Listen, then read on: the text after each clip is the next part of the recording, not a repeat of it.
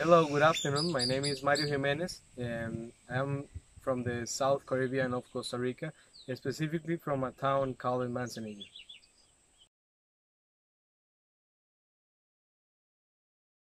Well, I studied the forestry management and wildlife in Costa Rica, and I think it's because I just love being in the field all the time.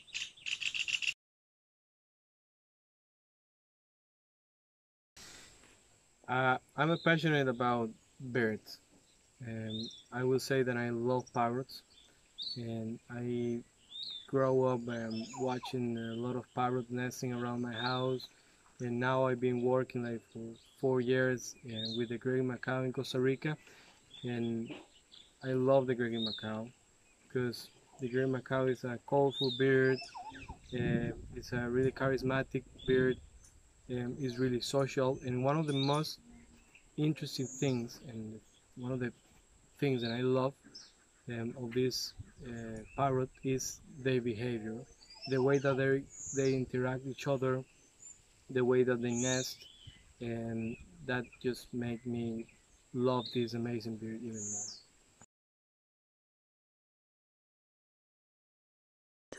As an employee of MRN, I've been leading the team at the Great Macaw Reserve Station in the north of Costa Rica.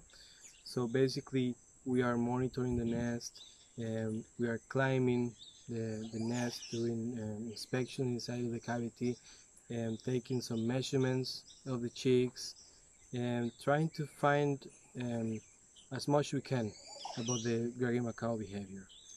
And this is important because the Great Macaw is an endangered species, and we we have to know all this if we're gonna make conservation in the future.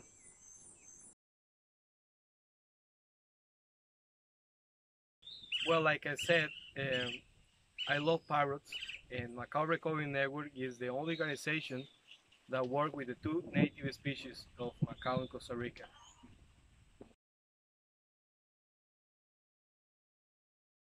Oh, I've learned a lot of things.